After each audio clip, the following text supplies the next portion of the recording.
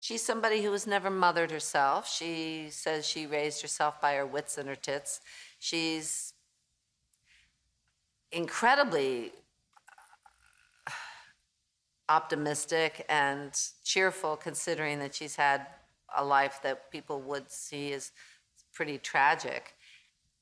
And the only problem is she relates to her daughter more like a sister or a fun pal. She doesn't really know what mothering's about because she's never been mothered, and so she's took off with the band when she was young, and God knows what else she did, and she self-medicates, but she doesn't seem somehow, I hope, to be tragic.